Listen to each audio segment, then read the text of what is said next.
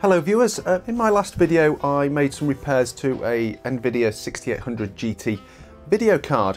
After one of my viewers saw that, he sent me a message to say he has a video card that he used in one of his retro machines, and it's actually suffered a bit of damage, and would I take a look at it? So Daniel from Dorset sent me this. I've not actually opened it yet, so I'm not really sure what's inside.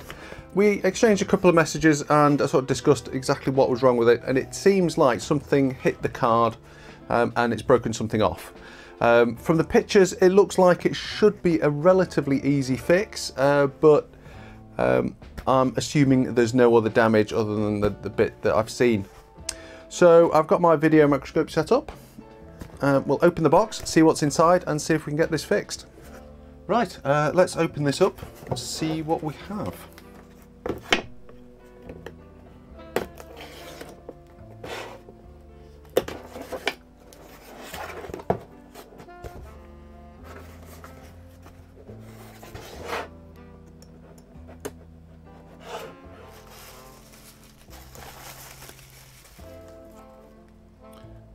Looks like it's included some thermal transfer paste for reassembly. A video card packed in some anti-static packaging. Brilliant, because so few people do this. Right, let's just move the box out of the way. Right, the card is an MSI GeForce 4 Ti 4600. There's just a reference number up there. It's obviously got an MSI logo on the fan, so quick Google MSI and 8872 brings up the 4600 VTD. So we've got 128 mega DDR RAM on here. So I think what has actually happened is the heatsink and fan has become dislodged, and what it's done, it's actually knocked off one of the crystal oscillators, which would sit just in there. So it looks like that is all that's wrong. Now what I'm going to do is get this under the video microscope so we can actually see all the components around there a little bit better, because they're all pretty small. It's hard to see otherwise. It will give us a much better idea of what we're actually dealing with. So here's the area in question. You can see around here we've got R972, but see how the pads are rounded off? That means that they were never installed in the first place, so they're not missing at all. So I can't really see anything that might be a problem. This looks a bit gunky down here. I'm not quite. This looks like flux residue. It's not being cleaned off properly. So we might give that a bit of a clean just to get it off. This episode of Dexter's Tech Lab is brought to you with the support of PCBWay. PCBWay offer an extensive range of services for custom and prototype PCBs. If you're an electronics hobbyist like myself, I can highly recommend you try them out. If you're not quite ready to design your own PCBs yet, then they have a large range of ready-to-make designs if you want to do some project electronic builds. Links will be in the video description. Go and get yourself some top-notch PCBs.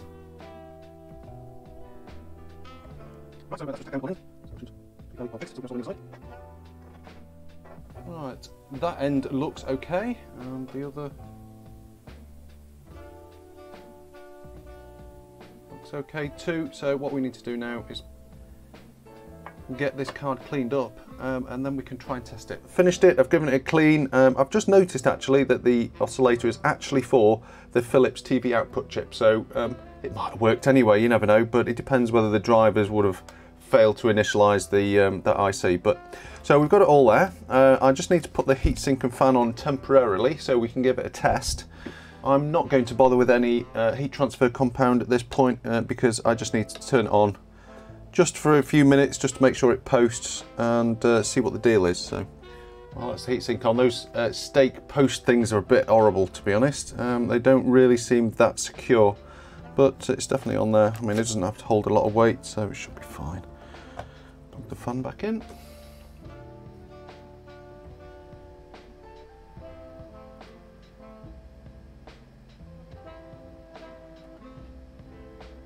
Oh, excellent. We have video output. So that's coming from the DVI port at the moment. which is actually analog video because it's running through my Voodoos. So I'm going to swap this over onto the analog VGA port, make sure that's working. And we will also need to eventually test the digital side of the DVI port. So I think what I'll do, I'll swap over to the VGA port and we'll actually try and boot into Windows. Right, so off camera I've just verified the VGA port works fine, so we're just going to boot into Windows and see what we get.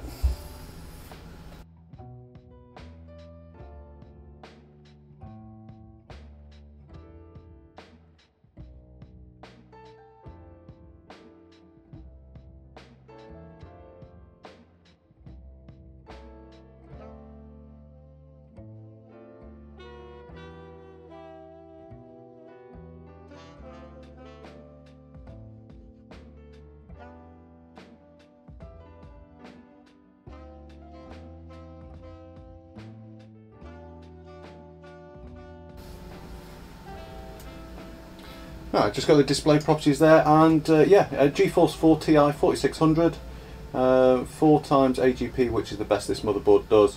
128 mega RAM, that's all fine. So yeah, we're looking really, really good on this. What I'll do now is I'll just take the card back out. I'm going to take the fan off because I want to give that a clean and a bit of a service, and then we'll remount that with the thermal transfer paste, and we'll do a quick benchmark.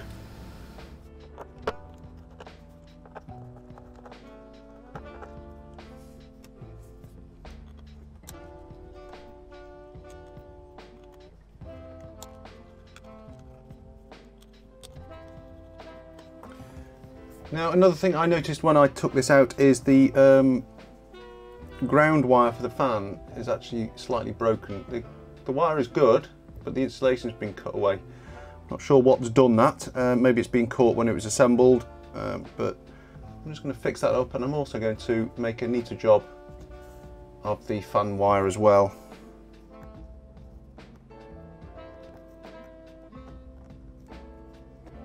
Yep, we knew that was going to happen. Well, it's a good job to spot it now so we can fix it.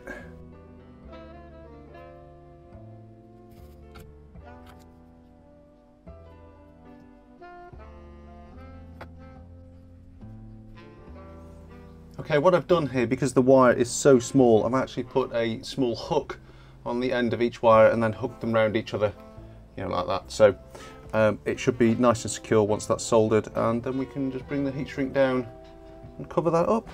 We should have a really, really good fix there.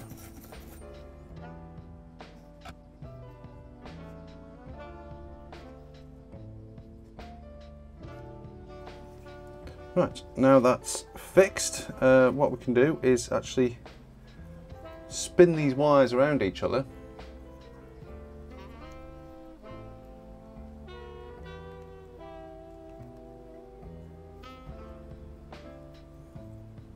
You just hold them like that and then spin.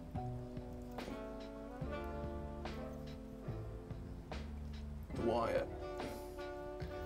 So you get this really nice, neat, twisted wire, and it doesn't want to come apart or whatever. So that always works really well for me.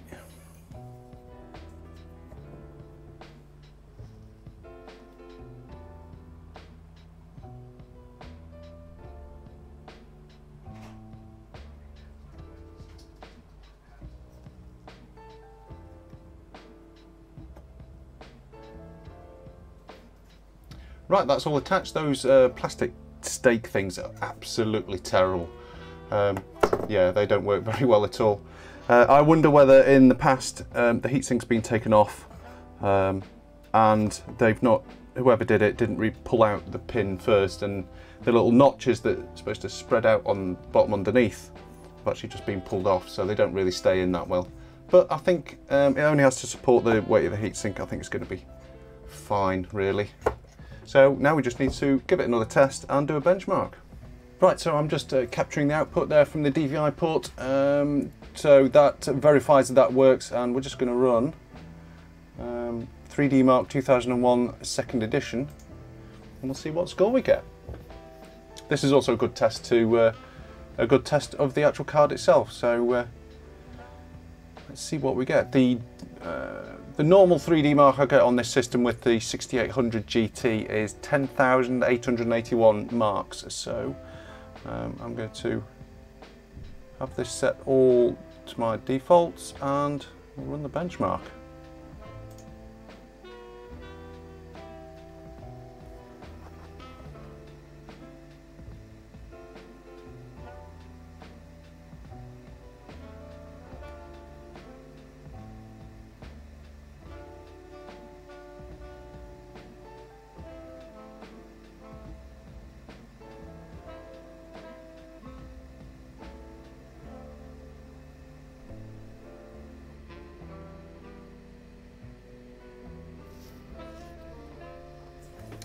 So there we go, we have 8,763 3D marks, so quite respectable really.